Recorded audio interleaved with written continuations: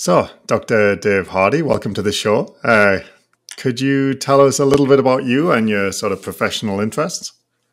Yeah, absolutely. So thanks for having me first off. And yeah, I'm Dr. David Hardy, originally from Red Deer, Alberta here. I've been in education before and now practice. I'm a chiropractor and also have studied in the realm of functional neurology and in functional medicine as well, and practiced both of those when I was down in the States. So worked in North Carolina and then up in Ohio, and now I'm back here and excited to be working at Collegiate Sports Medicine.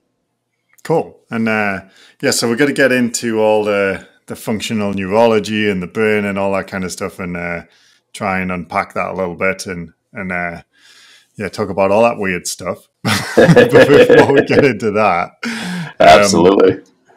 You've got a bit of a history yourself with endurance sports, and I was wondering if you could tell us a little bit about that first, just to give us some context for all of this. Yeah, for sure. Actually, my original sports was basketball. Then I played a little bit of football, and then decided I can combine the two sports and played rugby for a long time. And I just happened in my early 20s, mid-20s there, I took a position in Japan, and of course, on this tiny little island I was working on, they didn't have any rugby or team sports really, so I was doing some martial arts and also made friends with a few people in the triathlon scene as well. And I had never done a single long distance event in my life and wasn't sure what I could do.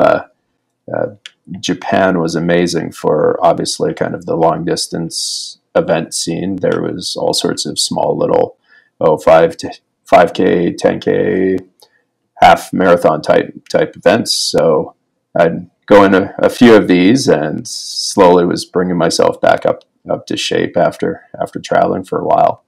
And one of my friends on the island, a South African gentleman who had been there for quite some time, was doing the Ironman on the island we lived. So the first year I watched him do it, and of course I was training a bit with him. And then the second year I decided that I was going to do the Ironman as well. So my first triathlon was actually a full Ironman. And how did that go? It went great.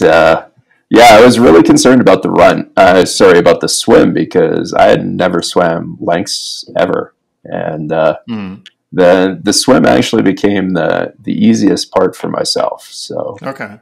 So did you swim in advance? Like, did you swim to prepare, or did you just was that the first swim you did?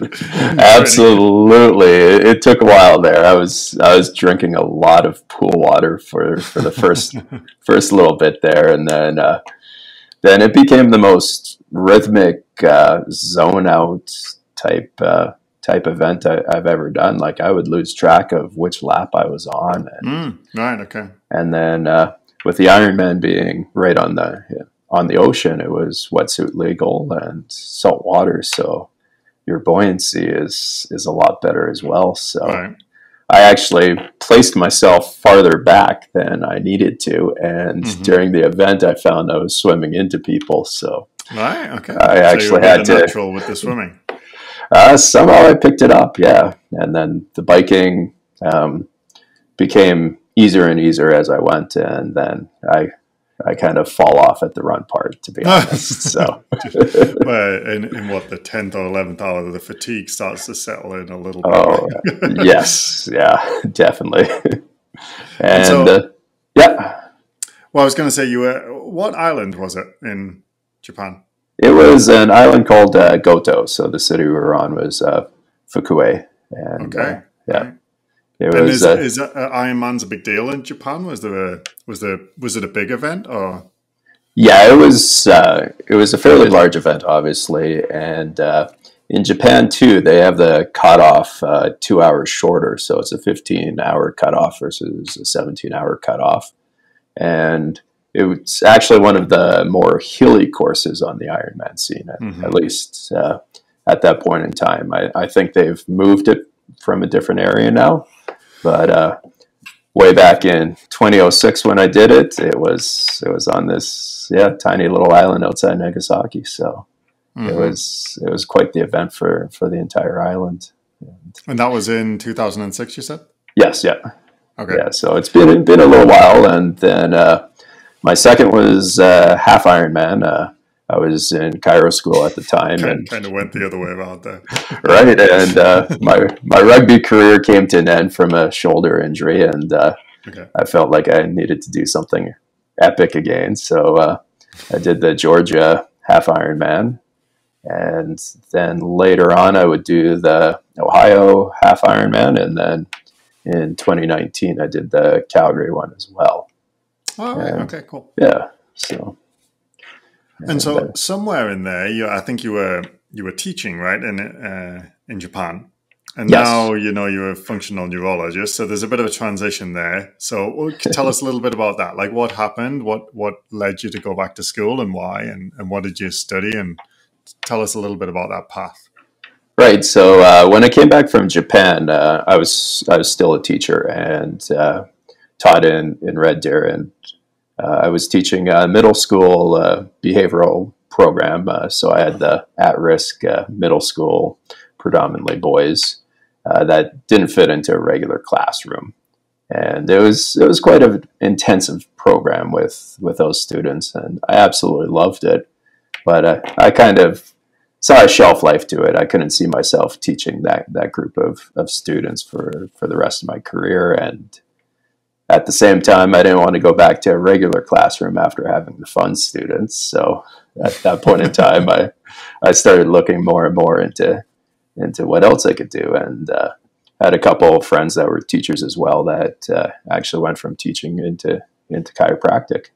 So I got talking to them more and more. And then at that time, too, I was pretty competitive with rugby, and I thought I could probably get partial scholarship by playing rugby. So I went down to Life University and just outside of Atlanta, Georgia, in Marietta, and of course the shoulder injury took me out of rugby, and then it became a blessing because I had a little extra time. Obviously, you're going through a doctorate program, so but I found these postdoctorate courses and activities in functional neurology, and I just happened to be lucky that I was on the same campus where one of the lead docs in the field, Dr. Carrick, was treating Sidney Crosby and other star NHL players coming through with their concussions and all sorts of other neurological conditions. And I just gravitated to it, like the knowledge, the results. It was just mind-blowing to me, and absolutely amazing what we were able to do with people, and what I was seeing these experts in the field doing with all these really, really difficult conditions that had taken people out of life and out of functioning, not just out of their sport, but and I just gravitated to it, and so I was taking these courses on weekends with doctors in the field, and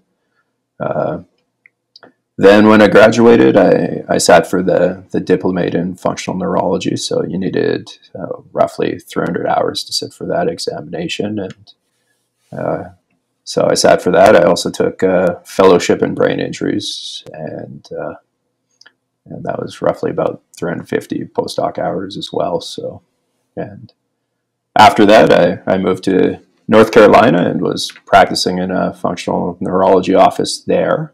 And once again, working a lot with concussion, brain injuries, some post-addiction, sometimes some cognitive decline or developmental issues as well. So it was kind of a really, really integrative practice in that sense. And then from there, I moved up to Ohio after a little brief stint back in Canada, and practiced in a functional medicine office where we were seeing a lot more kind of with diabetes, autoimmune disorders, a little bit of Lyme's or MS patients coming through as well. So working more with, once again, looking at laboratory tests, metabolic, nutritional supplementation recommendations for for getting people better. So you said you'd seen some fairly dramatic responses to, I believe you were talking about sort of functional neurological approaches with athletes. What kind of things were you seeing? What got you so interested? The athletes, it was a lot more kind of, once again, kind of the concussions and that aspect. So we were seeing people that had been to several different clinics and had once again mediocre results, or were still kind of out of their game, or not able to function. So there were some amazing cases that came through with the office in North Carolina. Like we'd have people coming in from out of state, and a few international clients come through as well. I remember this one lady coming through, and she had a binder full of past medical reports. And within a matter of a few intensive programs, we were able to get her back to work and functioning. So it was just success cases, and once again, just extremely rewarding to see these people that have problems basically standing on their own feet, being able to now function and go back to work, and being a mother, daughter, or a family member as well. So, and then I don't think it'll be a term that's familiar to all the listeners. So how would you explain what a functional neurologist is, or what the field is to the layperson? You know, what does it mean? Absolutely. So basically, in the alternative world, all sorts of modalities, stimulations, exercises, they all basically stimulate a receptor that obviously goes through a nerve, through the spinal cord, and to some place in the brain. So different exercises have obviously come across in the research as being able to stimulate the brain and have positive results with the brain. So instead of tracking it that way, basically these pioneers in the field decided, well, why don't we take the neurologic examination and backtrack? Okay, so it's this part of the brain. What fires into that part of the brain, so we can stimulate it and develop the connections in it so it works better. And sorry. Yep. So kind of the easier example is basically we're trying to find ways to hack the brain and nervous system to get people better. And it's not so much the tool that we use, it's either a combination of tools, but really getting specific with what regions of the brain need that exercise or stimulation, and then firing into that system at a frequency, intensity, duration to actually make a change to it. And you mentioned that it originated from a working back of the neurological examination. Now to me, that's somewhat familiar, but for the listener, what kind of examination techniques would a neurologist sort of look at, and how do you guys sort of reverse engineer them to use them as a treatment? Right, absolutely. So the neurologic examination's been around for decades. There's textbooks on it. So we're running basically the same bedside neurologic exam that an MD neurologist would do. The difference is we're looking for those functional imbalances to apply our stimulations and exercises to. So a lot's going to deal with, of course, the functions of the brain, from primitive structures like heart rate, autonomic function, respiration. We see those go haywire all the time in concussion patients. We're going to be looking at different vestibular aspects, so balance, coordination, muscle movements, tonicity of different muscles, different eye movements. Eye movements are a huge one because different eye movements will tell us about different parts of the brain because it fires through so many different pathways. So once again, eye movements are going to be a big one. Then, of course, look at some of the cognition. We can run online cognitive tests, and we've done several of those. Look into different laboratory exams too to see, okay, is there a metabolic component too that we can support and help the cells actually heal instead of constantly being degenerated and functioning at a lower level metabolically. And then, of course, the stimulation into that system to, once again, develop those connections and get the firing in that part of the brain to be appropriate. So it's a million-piece puzzle.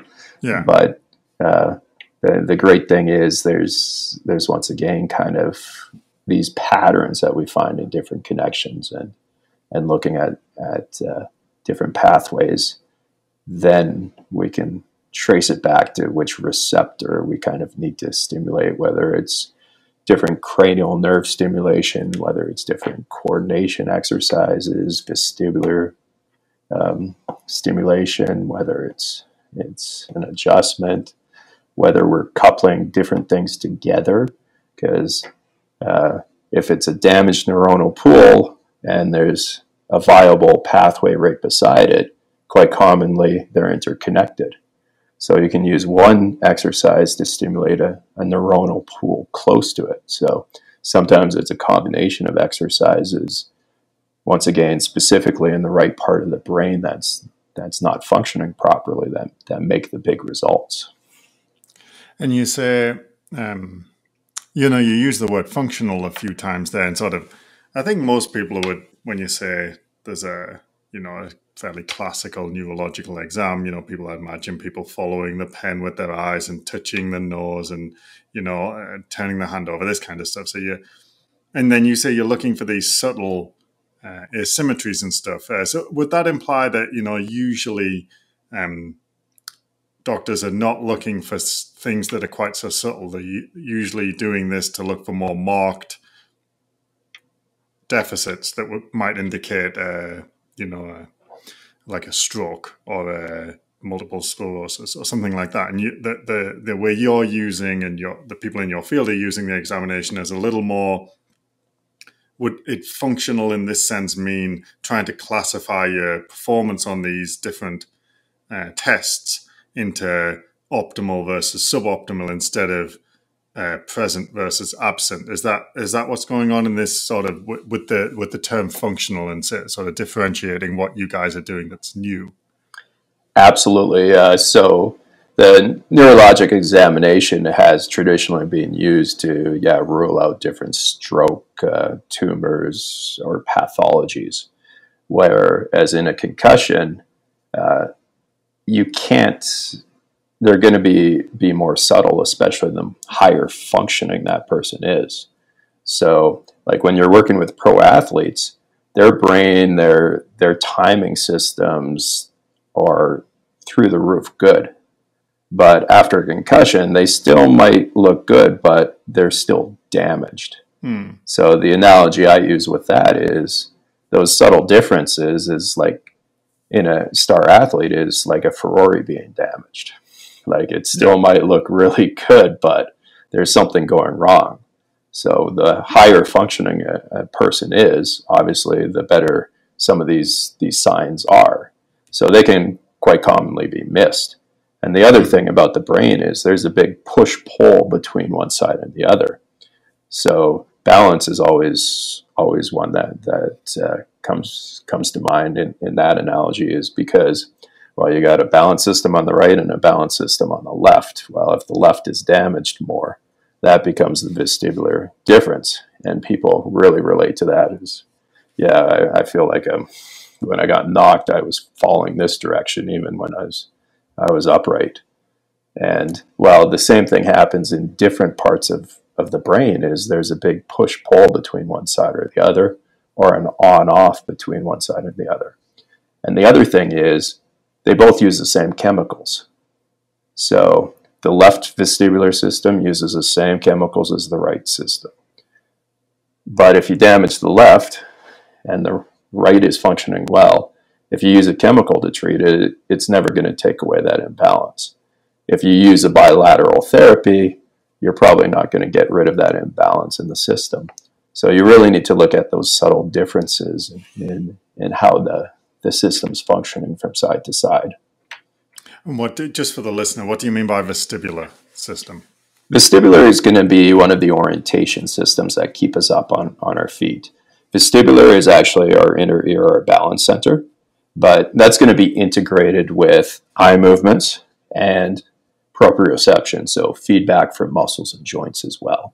So all of that keeps us up on our feet.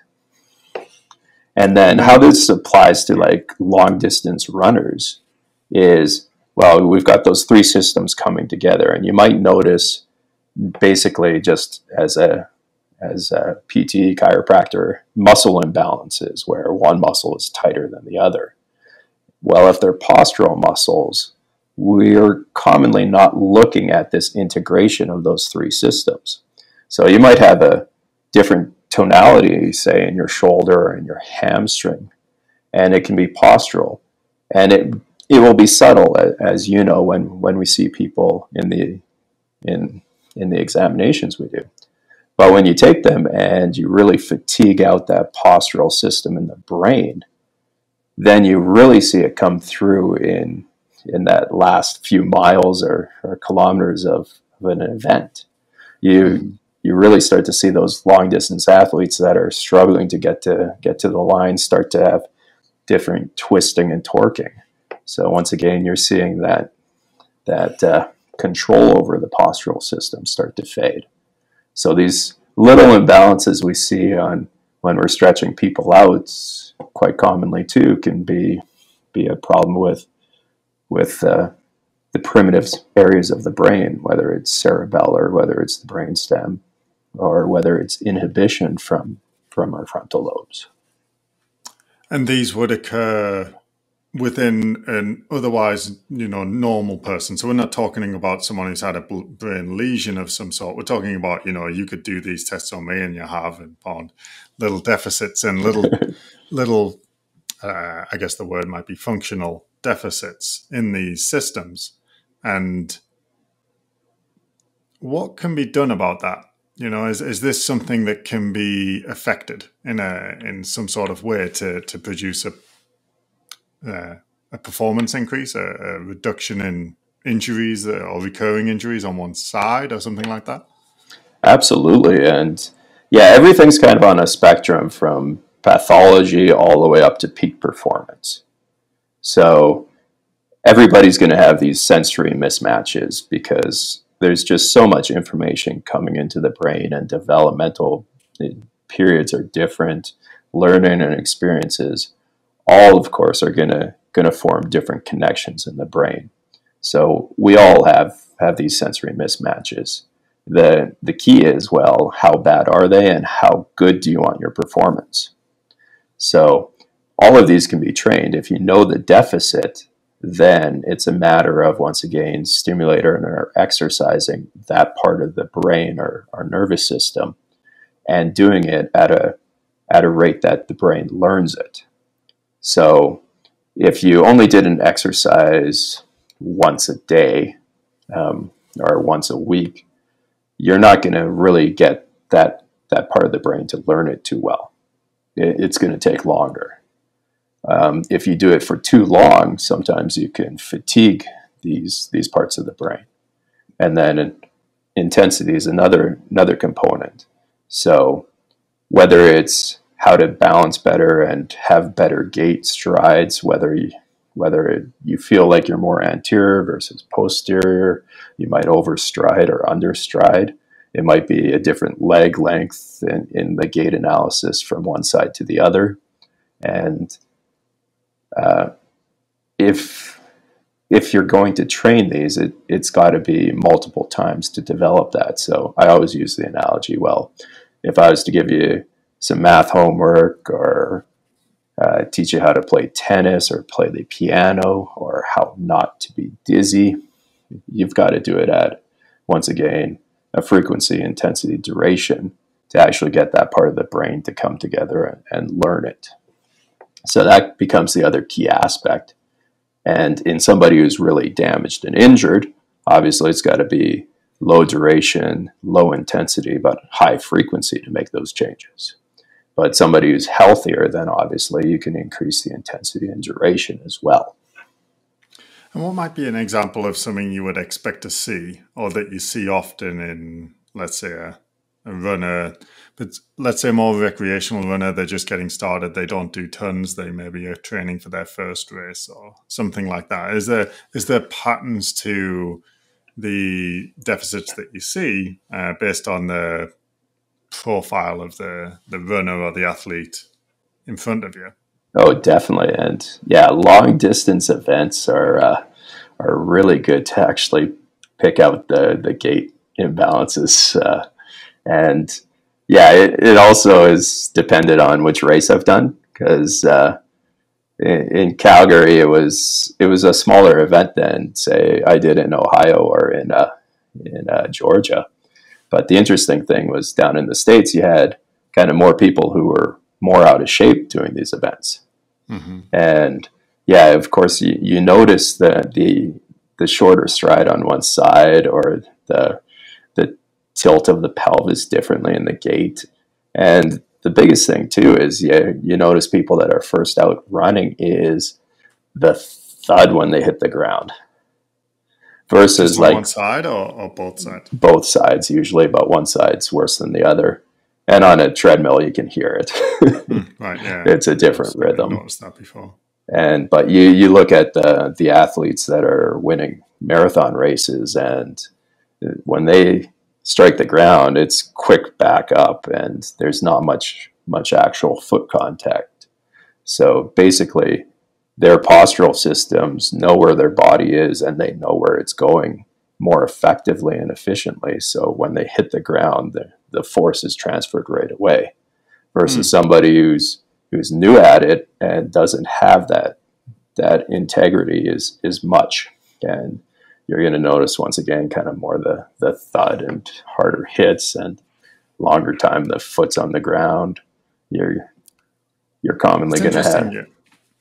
Sorry, it got me thinking the way we think about high performing endurance athletes usually is, well, the best ones are the ones with the best heart and lungs. That's the Right. kind of way you look at it. It's that there's not much regard given for skill, I don't think, when it comes to endurance athletes. We think the talented ones are sort of, they have good lungs and good capillary networks in their muscles and all this kind of stuff. We don't, whereas someone, if you think of Messi playing football, you don't think it's because of his heart and lungs that he's the best footballer. He's the most skillful. It's right. Absolutely. It's interesting. You don't really think of running as a skill or biking as a skill, but as you were talking there, I was thinking, yeah, well, it makes sense. It's still a movement that it might be more difficult to see the differences in skill level because the movement is more similar. When I play football, the difference between me and Messi is quite apparent, right? When I run, I look kind of similar to a lot of good runners, but the differences in quality may be subtler. Is that something you're sort of getting at there with the difference in elite versus more recreational or amateur runners there? Oh, definitely too. And in other sports, it's still running, right? They're shifting direction more often, obviously. And yeah, you'll see the athletes, like say in soccer, football, rugby, that can sidestep. Once again, it's kind of the same mechanism. When that strike is made, it's not on the ground long before the whole body is able to coordinate that movement at a speed and accuracy that is just out of this world, versus someone that's obviously hasn't practiced or developed that as well. So, and we look at heart and lungs. All of that is supporting fuel to the nervous system and muscles. So it's not just that, better heart and lungs, you get the oxygenation to the muscles so that they're able to go longer and perform longer. The greediest part of our physiology is our brain and nervous system. It uses roughly about a quarter of all the fuel that we take in. And this is one of the reasons too that in the long distance events you start to notice by the end of the event more of a decline in these systems as the person's moving through it. Okay, so it's Yeah, I always thought because everybody knows, especially when you do a longer event, like something that's long for you, any kind of run that's much longer than you would normally go, you can feel it at the end. The quality of your movement has diminished. And, I think we already always put that down to fatigue, but I never really thought of it as a neurological kind of fatigue. But it makes sense because, as you say, the nervous system soaks up loads of oxygen and glucose, and it's not going to perform as well when it's running out of those things. Right. And yeah, you look at the athletes like in the long marathon events that are almost passing out before the finish line. It's not just muscle fatigue. You don't pass out without, once again, something going on with fuel delivery to the brain. So it does become that huge fatigue factor in these other systems. So the more efficient they are, then the better they use fuel as well. So that we combine obviously the gait training. So it's neuromuscular re-education is kind of the buzz phrase for what you're doing with the gait assessment. And I've seen you use metronome as well. So you're working on the timing systems, the cerebellum, obviously, and all of these put together are going to make those systems much more sharp so that they don't use as much fuel, because an inefficient system is going to obviously chew up more oxygen, glucose, or ketones. So the more efficient you can make it beforehand too, the better the fuel delivery. And then too, when you're training, you can build up that heart and lung system as well. So it's not just one, it's all interconnected. Right. And yeah. So you're training maybe improving aspects of your nervous system that you're just not aware of. You're just not thinking about it. And that's not the intention of the training, but that might be part of the reason you get better with time. I was just wondering, you were talking about being efficient with your the neurological system or the neuromuscular system being efficient. Does this also apply to other areas of the brain? So if the nervous system and the brain, right, so we got the nerves, we got the spinal cord, we got the brain, it's your nervous system, and it's soaking up, what did you say, 25% of the calories from the out of the blood. Is part of the the reason you might be a better long distance athlete than someone else, is part of that related more towards I don't know, I'm imagining them sort of shutting down other areas of their brain that aren't useful, so they're not thinking about certain things, or they're not subconsciously processing certain things. Is that, I don't know, am I just talking nonsense? Not at all, actually. And that's a great thing about long distance events is it is kind of uniplanar. And so what happens is, of course, all that information is coming through. So our cerebellum, that back part of the brain, has roughly about 50-60% of all the neurons in the entire brain. But it deals with coordination of both muscles, movements, and thoughts. So it's got a huge role in the brain.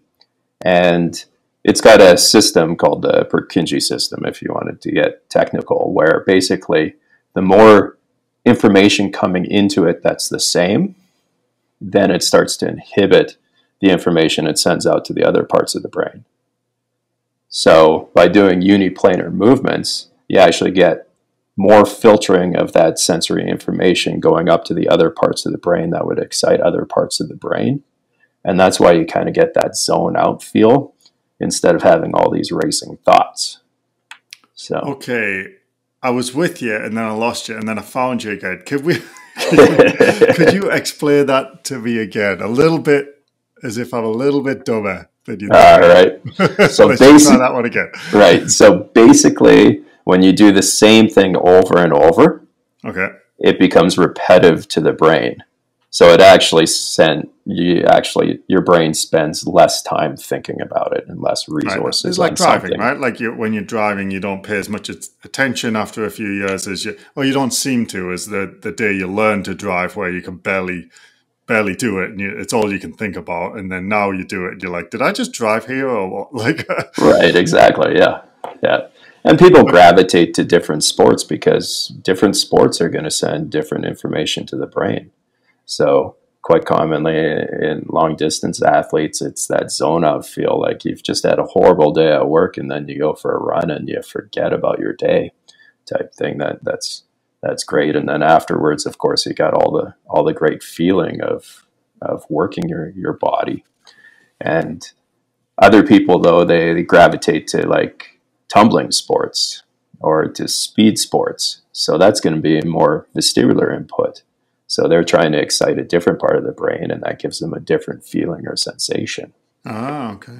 So, and then, so with that repetitive motion, you're saying that what happens sort of physiologically is that the cerebellum looks at that information and after a while communicates to other part of the brain saying, it's okay, I can handle this, you guys can do something else. Is that what's going on? Exactly, yeah. The cerebellum's kind of your automatic center of the brain. It's something that just kind of becomes entrenched. So yeah, the easier it can handle it, then the brain's not going to spend as much time thinking about other things, because that part of the brain obviously needs that attention and is taking care of the job you're doing at the time. That's interesting, because I know there is some research to show that people their running economy improves naturally with just training age. You know, how long they've been a runner, they will burn less oxygen at a given pace than someone, you know, equally matched for fitness who is running at the same speed. And, you know, again, you sort of gravitate to the more, I don't know, concrete, or that's not the right word, the easier to comprehend physiological systems like the muscles, the blood vessels. I'm not doing very well with my words here.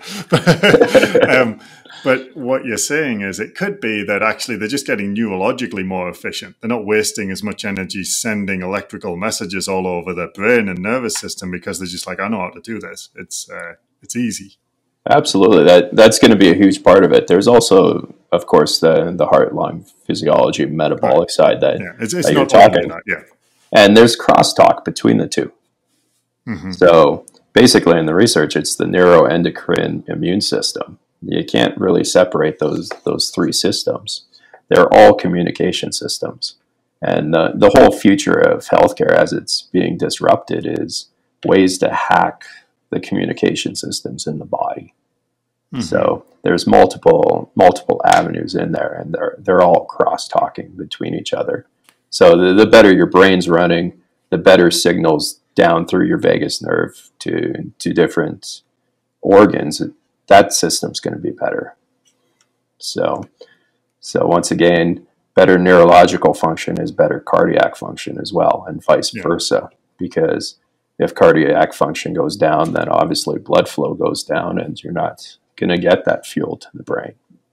So all of it's intertwined systems working together, and the thing is to clinically find which ones have the weaknesses. So once again, you can make a change to those systems. And again, I mean, that's the tricky thing, because I know I like to try and give people, you know, sort of DIY stuff, right? Right, absolutely. Does this approach lend itself to any kind of take-home things to look at or think about, or is it really kind of silly to do it like that? It needs to be looked at by a functional neurologist who can then try something and, you know, and see if it's working at a review and that kind of thing? Or is this stuff that runners can look at themselves? Or do you know what I mean? Yeah, absolutely. So with runners, like we've been talking about the cerebellum, and usually, once again, cerebellum balance, coordination, it's going to be weaker on one side. So different things like coordination tests you can do yourself. So things like quick finger movements is one side slower than the other. Do you have freezes, pauses? So you just sort of like you're a lobster. Yeah, exactly. On top. So as wide as you can and as fast as you can. Okay, hang on. Well, I'm definitely quicker on the left. And you're not very wide, though. I'm not very wide on the left. Am I wide on the right? So as wide as you can, as fast as you can. Oh, wide man, and fast. Tiring very quick. See what you mean about that sort of neurological fatigue? Oh no, I'm faster on the right. And then another good one to test coordination on one side is just your alternating hand one. If you Okay. start to get a flappy fish on one side, that's going to be your All weaker right, for the cerebellum. audio listeners, I'm holding my hands out, palms up, and then I'm going to turn them over and reverse again and again. So I'm turning them one way up and then the other. Is that right? Correct, yeah. All right, here we go. And as fast as you can go. Oh. So what do you see? They're both kind of floppy. We got to work on your cerebellum. And actually, for the audio listeners, what you can do is basically clap the back of your hand, front of your hand. So you're alternating back, front, hitting the center on center as fast as you can. And you'll actually start to hear the difference in that timing. And okay. if once why don't you do your right arm and then your left arm, and I'll close my eyes and see if I can hear anything. All right.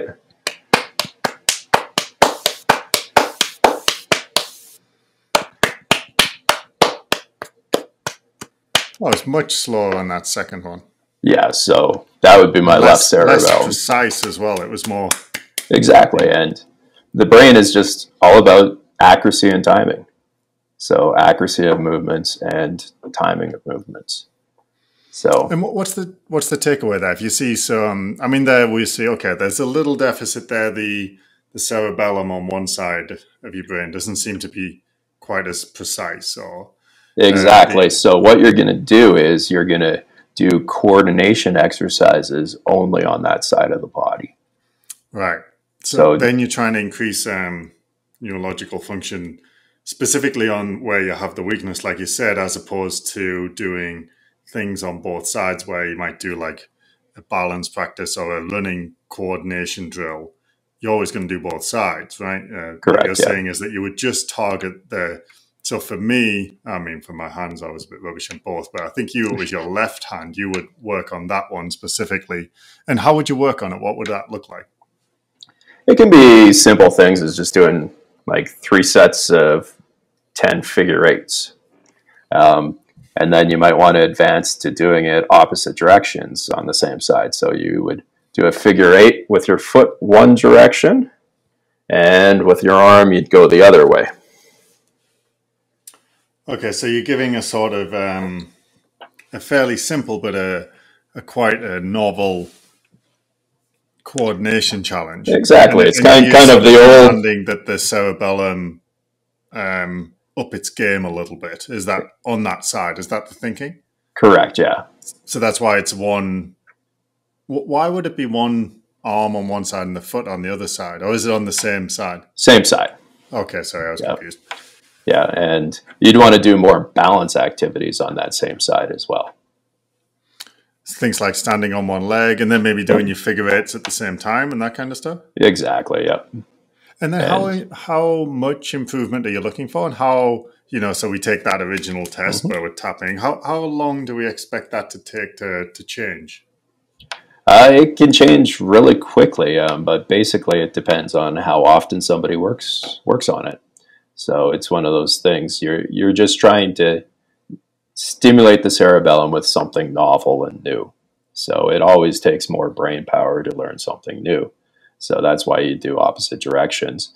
And if you're doing multiple directions, then of course it's more novel to the brain than doing the same directions. Mm-hmm. So you just want to send a stimulation into that part of the brain, let it learn it, then wait for a while, then do another stimulation, let it learn it. So you're just getting the firing of that part of the brain to kick up a little bit. And then the goal of this is to sharpen that deficit up. Let's, for simplicity's sake, stick with the left cerebellum. You want improvement in left cerebellar coordination. And Absolutely. You expect that to result in a more skillful running, is technique the word? Or Yep. Yeah, and basically, yeah, it's going to transfer into better running technique because your postural systems are going to adapt and be firing equally from one side to the other. And then potentially less inefficiency in the neurological system, further to what we were talking about earlier, where elite people will be more efficient with their use of their neurological energy. You're expecting this to be improved by doing these kinds of exercises to sort of sharpen up your own little deficits that you find. Exactly, yeah. Yep. Okay. And the other great thing about the cerebellum is it fires over to the opposite frontal lobe.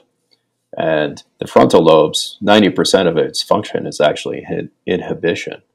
So you'll get better inhibition of autonomic function. So sometimes we'll do this in people that have had horrible concussions or brain injuries, and we notice that there's a difference in a pupil from one side to the other, blood pressure from one side to the other, and that's that inhibition is being taken away. So we can actually track and record improvements by doing these movements, by looking at the inhibition centers firing down to the autonomic centers. Because the better the brain function, once again, the autonomic system doesn't fire as much. And you see it in neurodevelopment as well. We're born, we're more in that fetal flex position. We get more extensor tone, inhibition of flexors. Okay, our autonomics go from being high heart rate, our emotionality obviously goes from a lot of laughing, crying into being more stable. And then when we see these systems deteriorate as we age, we see more of that flexor posture as well, because we lose that inhibition. And we see autonomics start to go up as well. So we can triangulate it into all sorts of different functions in different populations as well, whether aging, injured, or anything else that would affect our neurometabolic system. For that reason, would you expect these kinds of interventions to be more effective at the extremes of age, when potentially there's more room for improvement, or not so much? You're going to see obviously the numbers go from being farther apart to a better range if the pathway is viable, versus in a high-performing athlete, you're dealing with little changes and little subtleties in that system. So once again, like you take somebody though in a sport that it's a split-second decision. Well, if you're able to get the nervous system and the coordination working even a split second better, then look at how many people they've just passed.